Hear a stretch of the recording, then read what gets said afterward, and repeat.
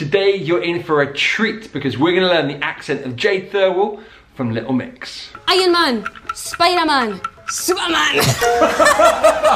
She was born in South Shields, which is a town on Tyneside. It's a few miles south of Newcastle upon Tyne.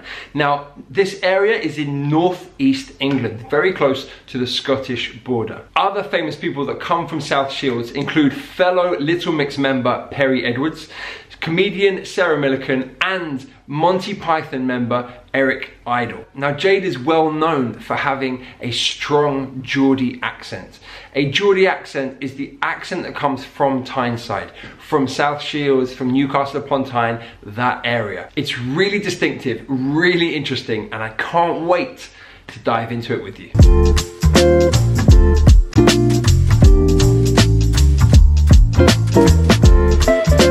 We were originally called Rhythmics, and then we had to change our name, so we changed it to Little Mix. And we hated it at first. We were like, oh, it's game over, our career's over, Little Mix, it's the worst name ever. But now we absolutely love it, and we wouldn't ever change it. Okay, there's our first pronunciation feature on over and ever. Did you notice the sounds that she uses there on the ER of both words? We were like, oh, it's game over, our career's over, Little Mix, it's the worst name ever.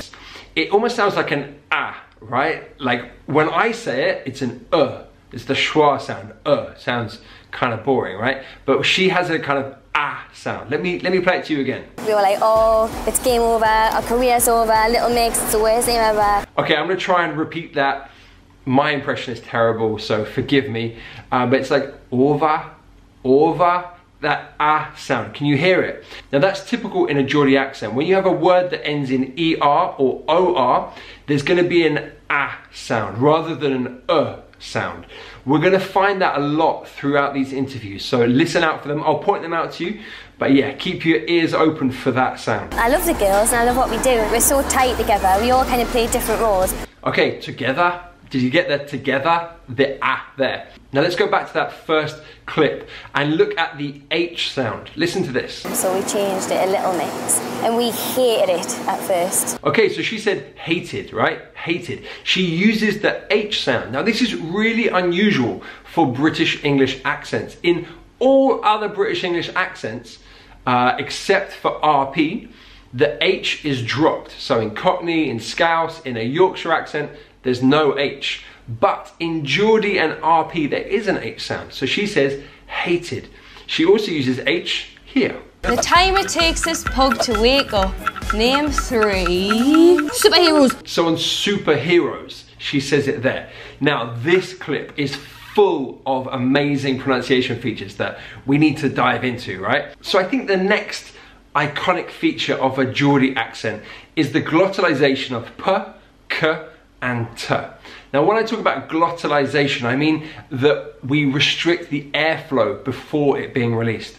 So I've talked a lot about the t sound being glottalized. So instead of water, it's water, water. I think everyone kind of knows that sound.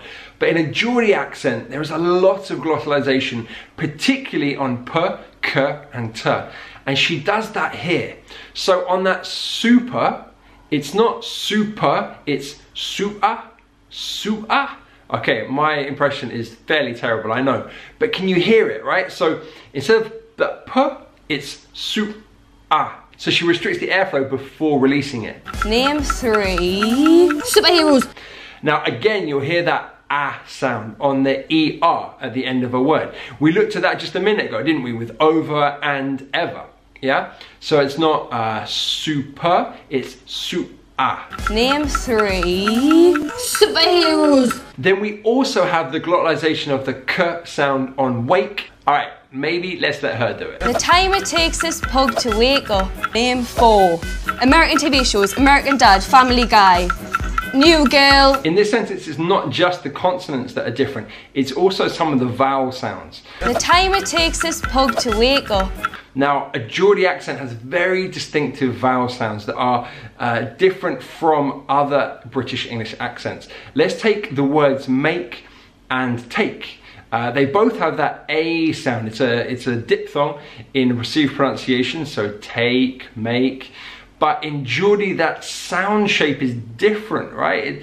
It's not as wide, and it's almost kind of like a monophthong, a single vowel sound. So make and take, very different. Now we're going to hear this a lot in the clips that I've found. So you find it on words like take, make, name as well in this example, and lots of other words with that same A sound. And the time it takes this cat to shake off the tape. Name 5. Oh, cute little Delicious foods. Now the last thing I want to look at with this sentence is the sound on pug and up. The time it takes this pug to wake up. In Northern English, that's how it's said, right? With that sound. In the south of England, in received pronunciation, it's an sound. So it'd be pug and up. But in Geordie and other Northern English accents, it's pug and up. We'll find lots of other examples later on. And the time it takes this cat to shake off the tape. Name 5. Oh, cute little Delicious foods. Sunday roast, bangers and mash, shepherd's pie.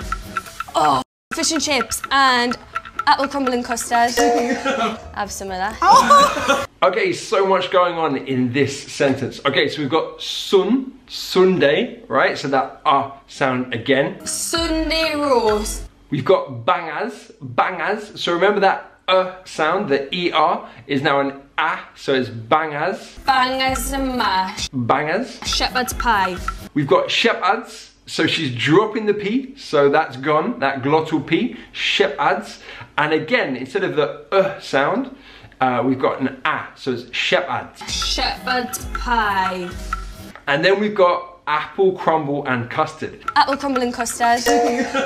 She's dropped that P, so it's apple. So you've got that on crumble and on custard as well. There's also, in fact, a little sound on custard, where we might expect a schwa, custard. She's using an so it's custard. Apple crumble and custard.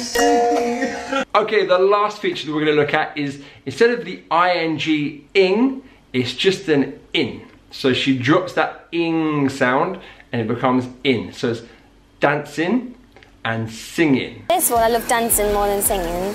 I did a lot of dancing, like tap and ballet and all that stuff, and then I started singing. And that again is a feature that is not just in Geordie, but in other accents like Cockney and Mancunian as well. Okay, so I have 2 requests for you guys. First of all, go into the comments and please tell me which famous British person I should look at next.